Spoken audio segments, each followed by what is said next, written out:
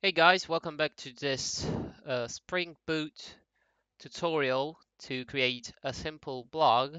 What we want to do right now is to maybe find all the posts created by a given user. So to do this, let's go on the blog controller and create a get mapping with a value of posts username. So we're going to specify the username right here, and do something like we're gonna do a public method which is gonna return a list of posts, and we're gonna call this posts um, by user, and with a path variable of the username. To do this, we're gonna do something like the post service. We need the find by user because we need a method to do this, and we're gonna need the user service to get the user given a username, a string. So all we need to do is to return this and to create this method, find by user. This is going to be really simple since we have an instance of our post repo. So post repo find by creator ID user get ID.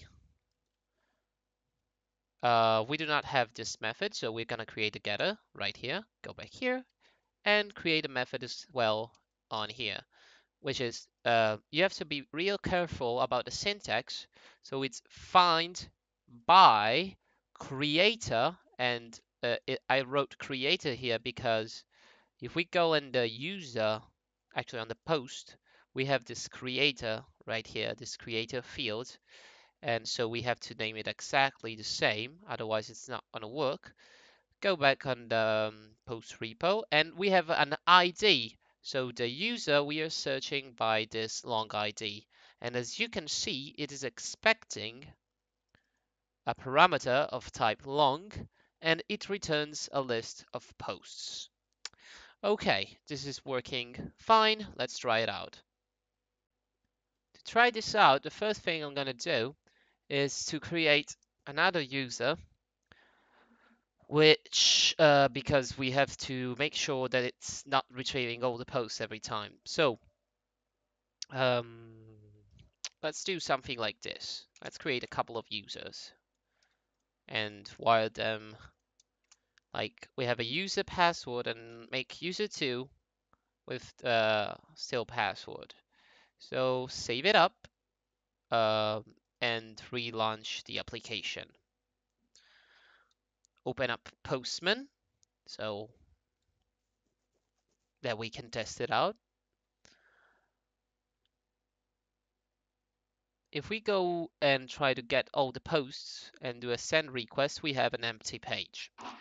Let's log in with our user1. So send the request, we get the access token, and let's post with the access token that we have.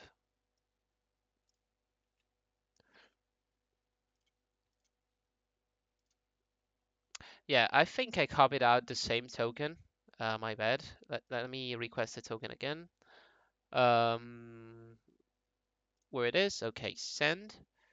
Yeah, this is the access token. I think I paste the wrong token, as you can see. So let's do a send request. We have a post was published. Let's now get the posts.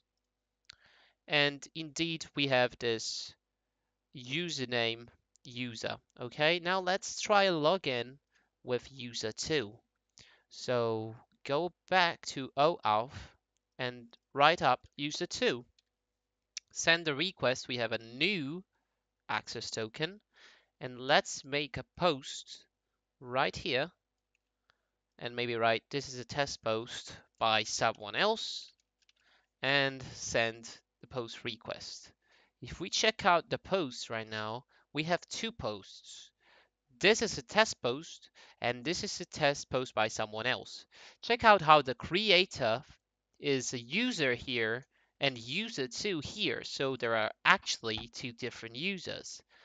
So let's write up user and test out if our created method works. If we do user, indeed, we just have the one post that is created by the user. If we do user2, we have the other post that is, this is the test post by someone else. So this is working as expected. I think that this is it for this video. Thanks for watching and have a good one.